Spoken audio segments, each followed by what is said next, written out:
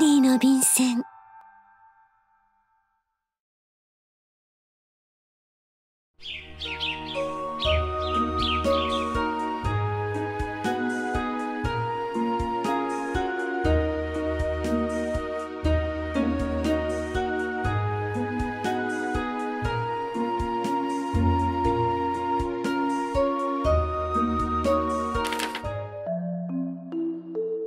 こんにちは。日ごとに寒くなりますね。今日は松江で初めて雪が降りました。最近、私は元気がありませんでした。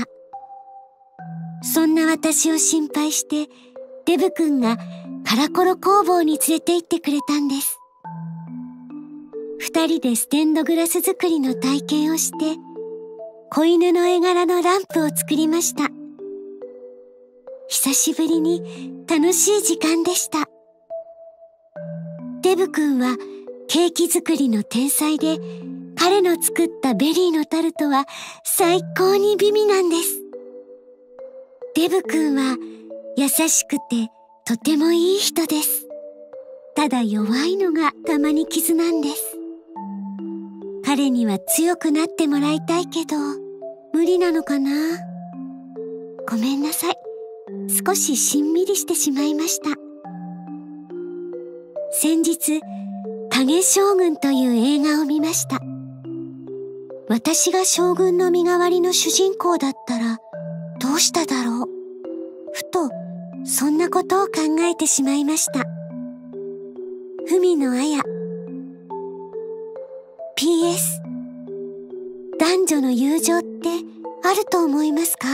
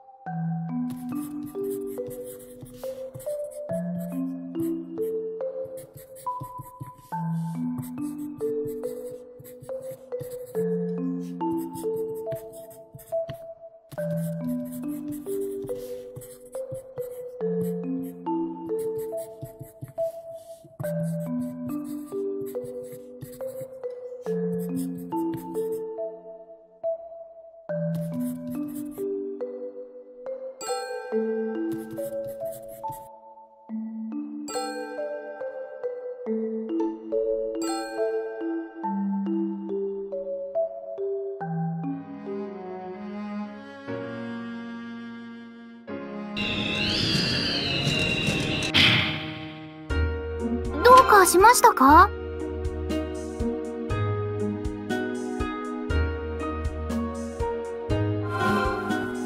布団を片付けに来ました。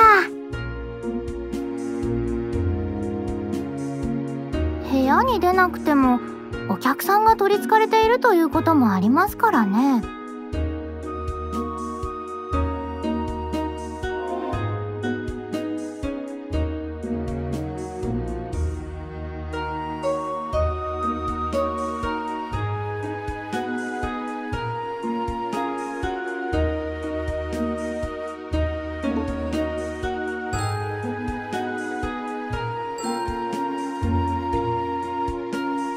ありますよ。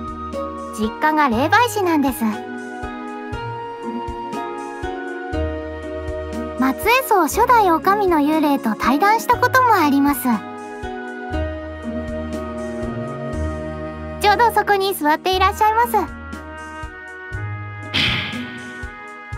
冗談ですよ。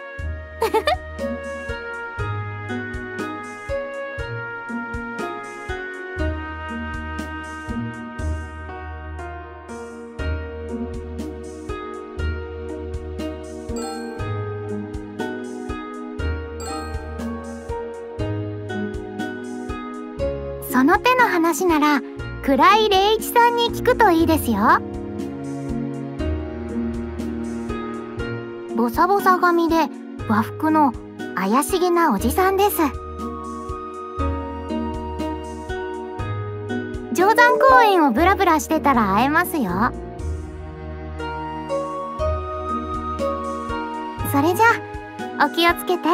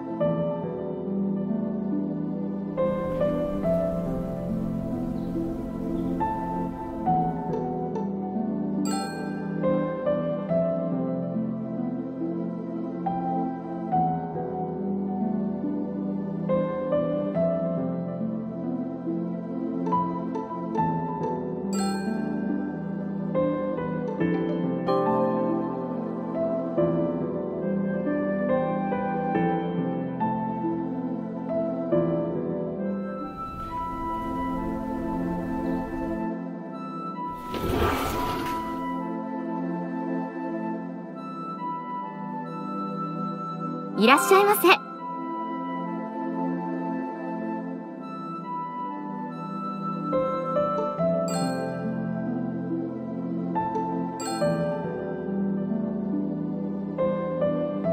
そうですね。島根っこキーホルダーがおすすめです。今とても人気なんですよ。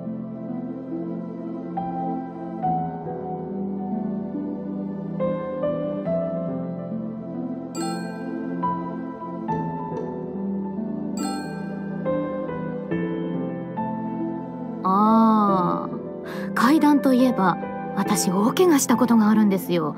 ゴロゴロって転がり落ちて。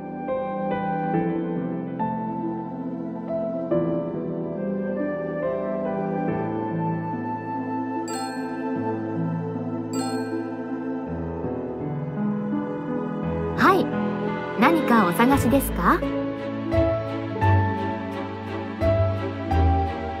ここは観光案内所ですよ。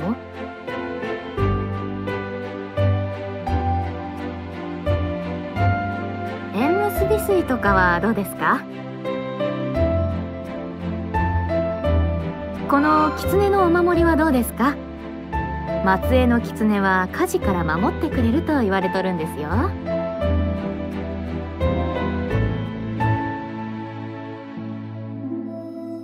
ありがとうございます。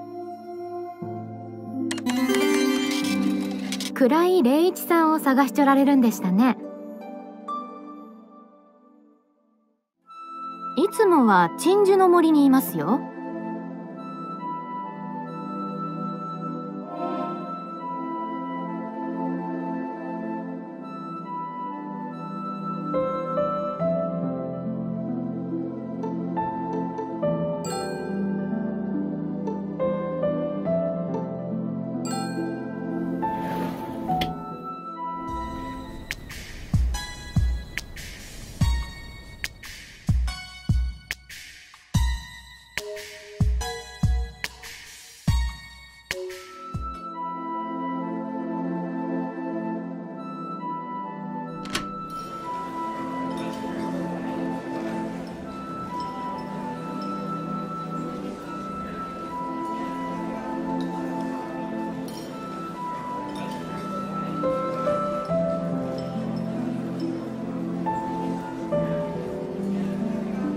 怖い話をお聞きになりたいというのはあなたですか？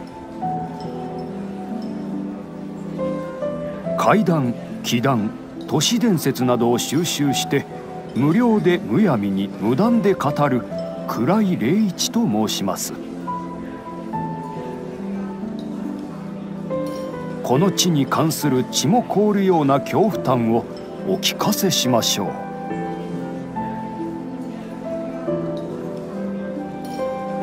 おや、これは早とちりしてしまいました。あなたの聞きたいこととは何でしょう？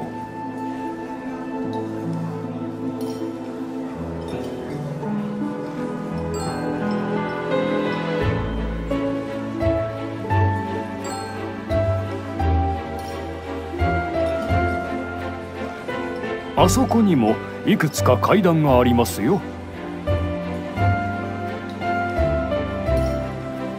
聞いたことを後悔しても知りませんよ。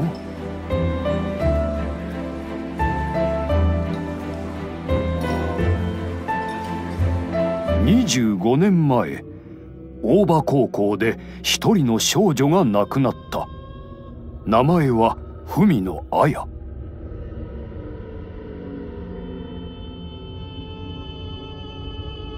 18歳で亡くなった綾の念はこの世に残った。翌年、彼女の親友が謎の死を遂げる。友人たちは綾が親友を呼んだと噂した。翌年、噂のクラスになった生徒の間で綾の呪いが話題になった。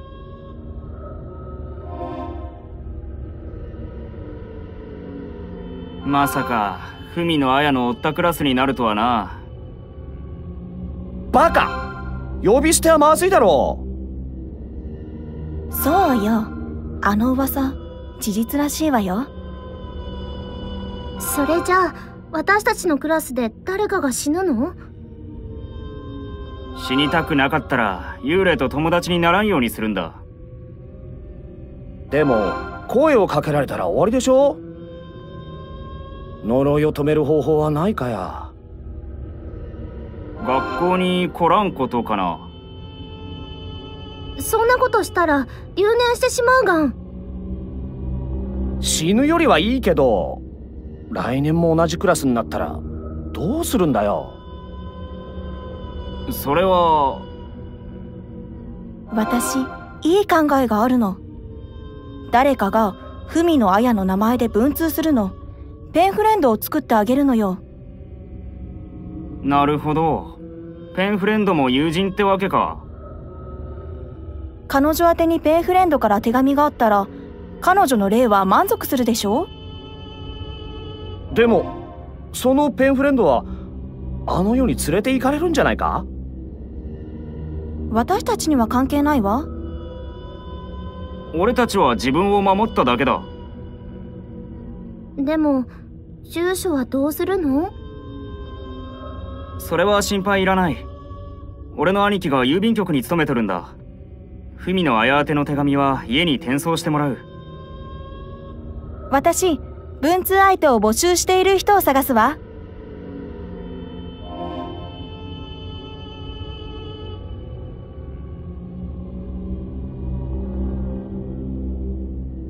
大場高校では文通の儀式が受け継がれ、今でも幽霊との文通をしている者がいるらしい。いかがなされましたか？顔色が悪いようですが。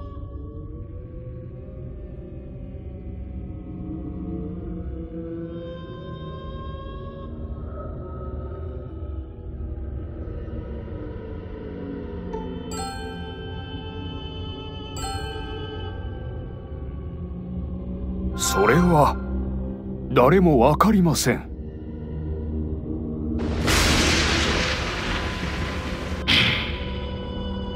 あなた、怖がりですね。こういう話は真偽を確かめない方がいいと言われています。下手に真相を確かめようとすると最悪の事態になるそうです。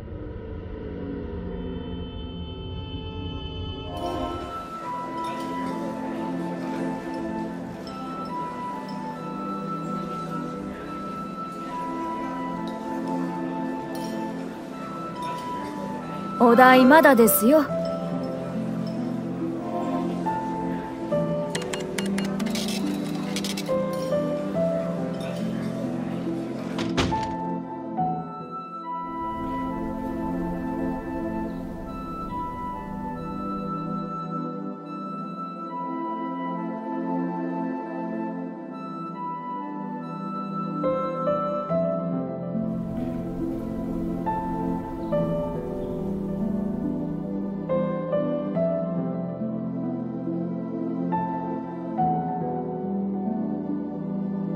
私に用事ですか？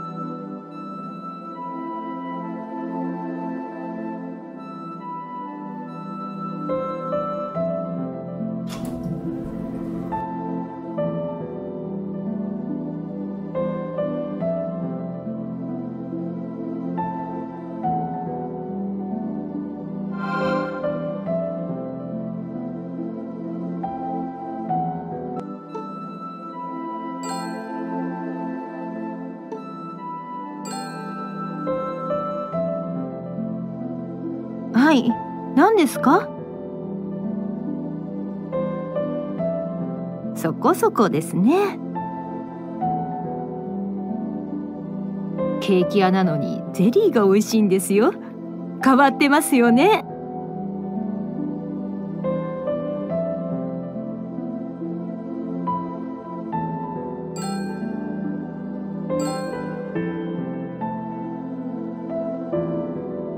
晴天堂は美味しいですよ。それとパティスリーピュアですね。イケメンの店長と美人の店員の店ですよ。パティスリーバンデットも美味しいですよ。大きな店なので何人も店員がいますよ。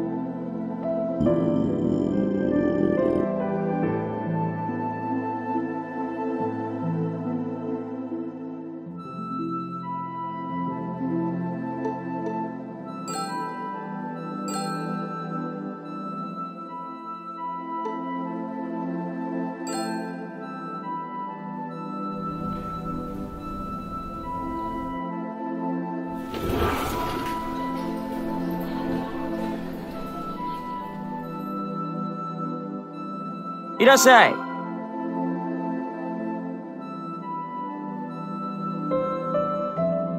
へい、サバ焼き定食を一丁。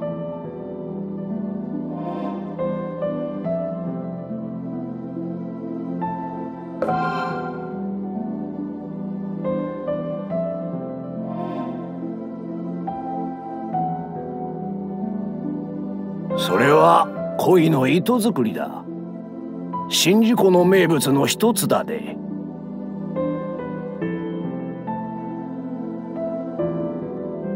これで相撲足腰の3品目だな。このペースだと7品制覇もありやすね。兄ちゃんは松江に人探しに来たんだったな。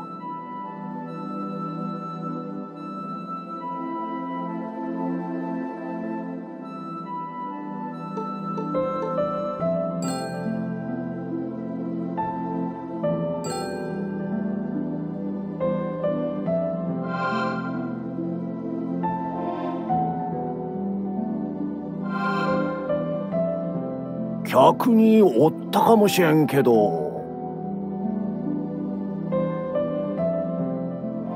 いや、知らんな。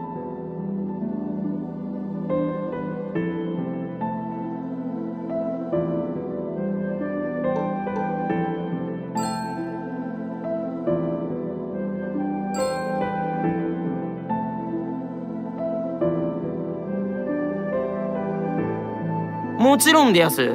そこで勾玉や和菓子を作ったことがありやす。カラコロ工房ではいろんなことができいけんな。おすすめの場所だ。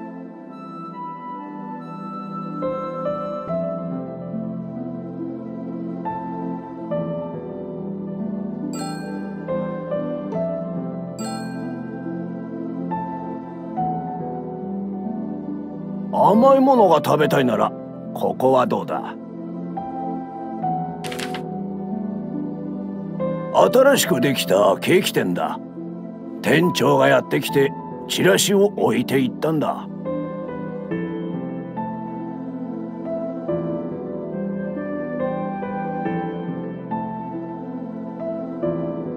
兄ちゃん、今日も半額でいいで。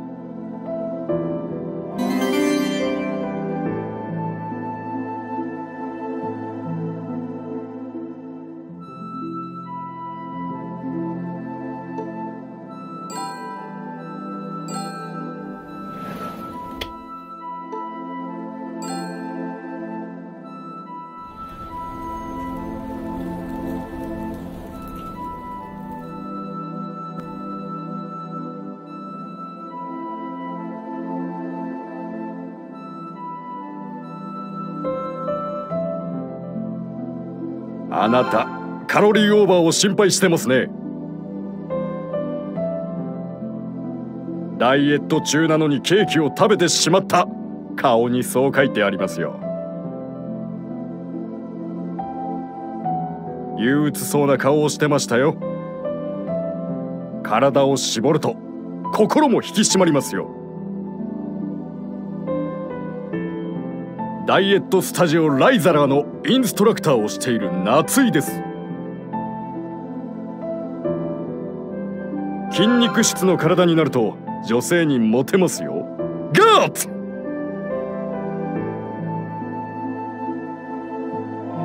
そう言わずに体を鍛えましょう。ダイエットしましょう。日焼けしましょう。ガーッツ！それならチラシくらい持って行ってください。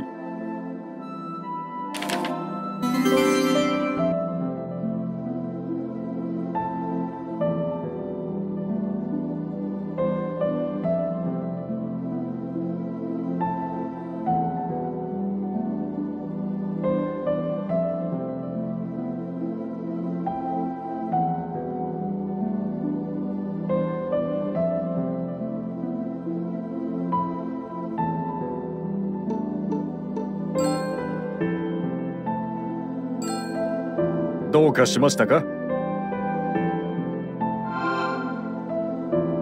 男に興味があるんですか？個人情報は言えません。言えません。私のガッツの真似をしないでください。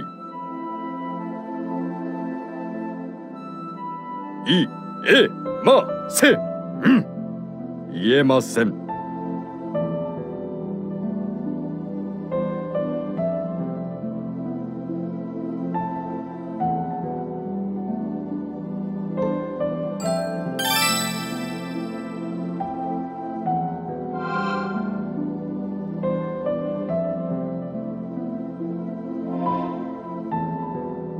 それがどうかしましたか？さあ、どうだったかな。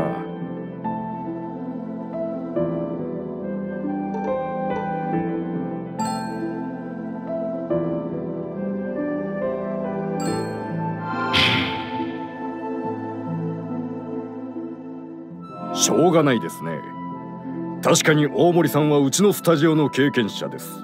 それが何だと言うんです？そ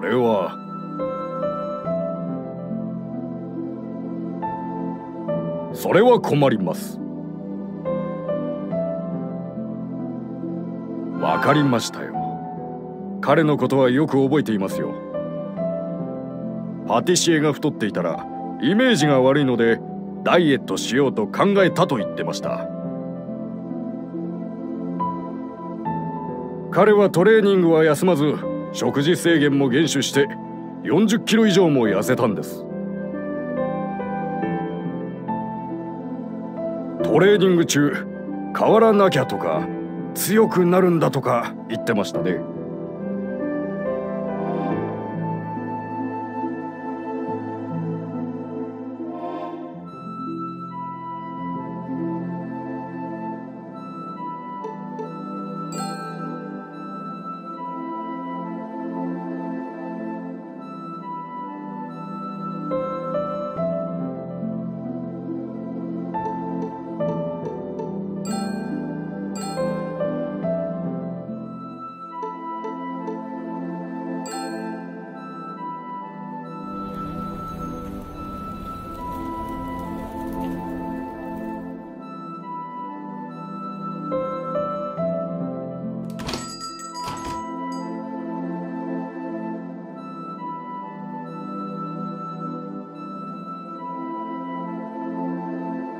何にしますか？迷われているんですね。ゆっくり見てください。慎重派ですね。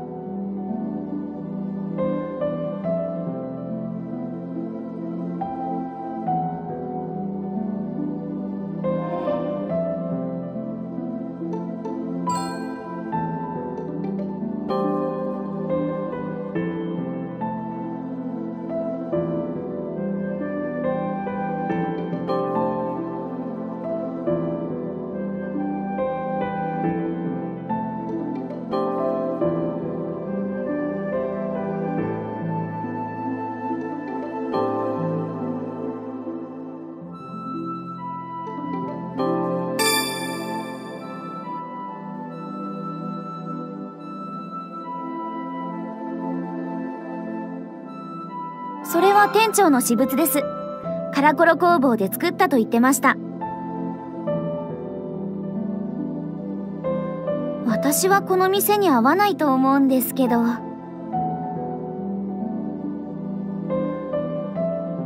すみません。はい、何にいたしますか？娘がイチゴやブルーベリーのタルトが食べたいって言っとるんだけど、ありませんか？ごめんなさい。ベリー系のタルトは置いてないんです。ほんならいいわ。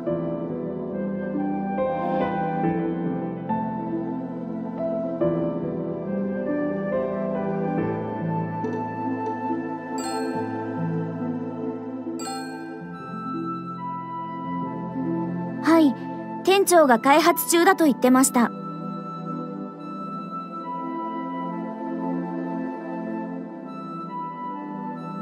店を任せてすまなかったね。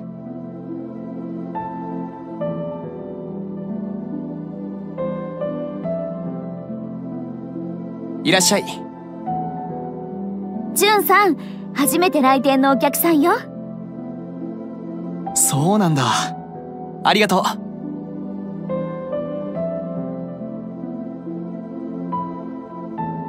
僕たち来月結婚するんです。彼女のアシストで店を持てたんです。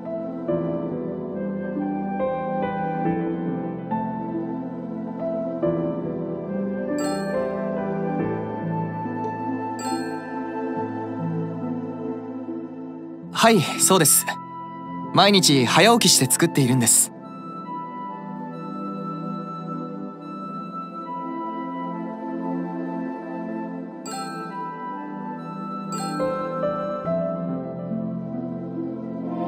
どうしたんですか？そうですけど。いきなり何ですか？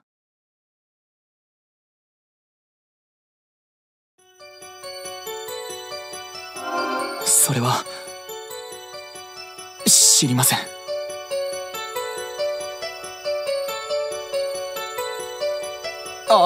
あれ、材料の注文をする時間だ。ゆうかちゃん、あとは頼んだね。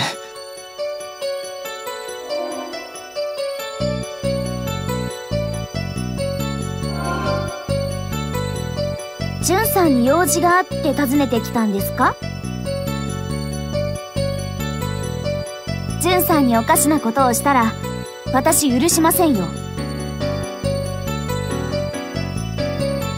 もう帰ってください。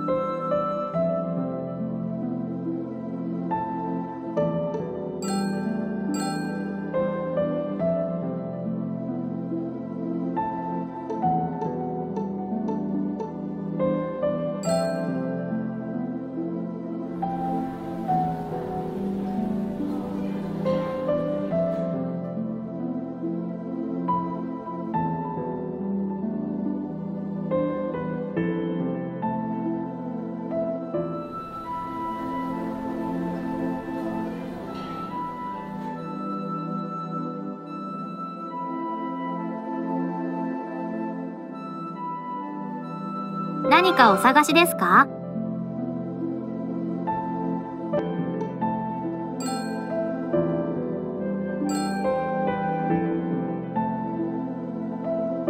はい、工房なのでいろんなものが作れます。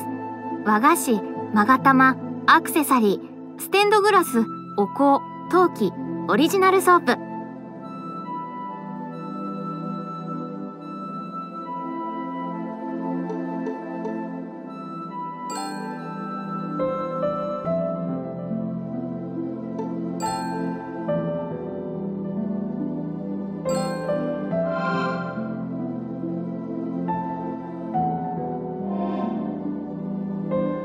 さあ、覚えていませんね。その人って恋人ですか？文通って手紙をやり取りする文通ですか？ちょっとロマンチックですね。でもちょっと気持ち悪いかも。相手の女性はここに来ちょったんですか？どうぞ。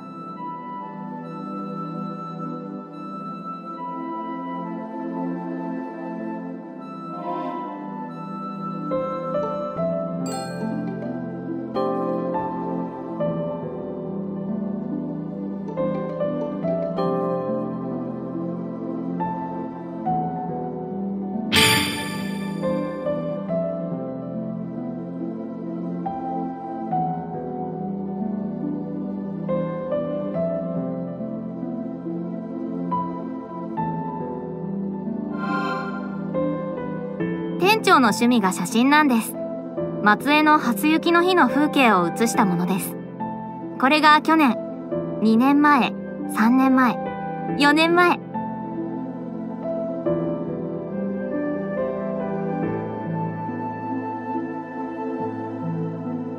いいですよ。あ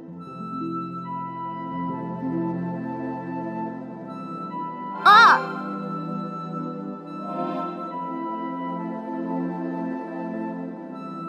パソコンにデータがあるので探してプリントアウトします。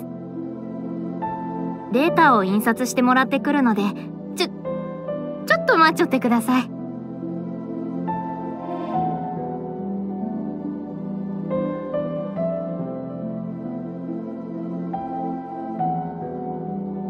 お待たせしました。これがさっきの写真です。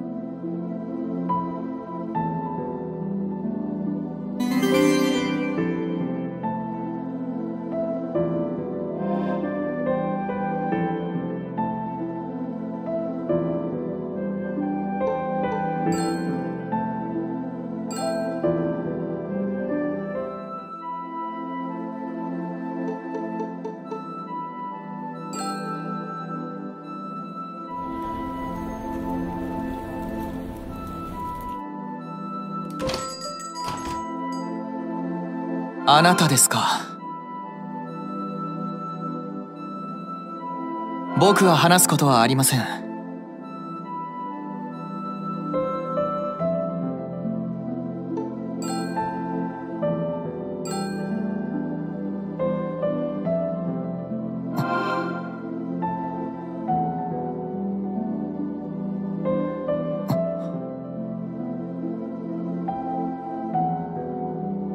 でも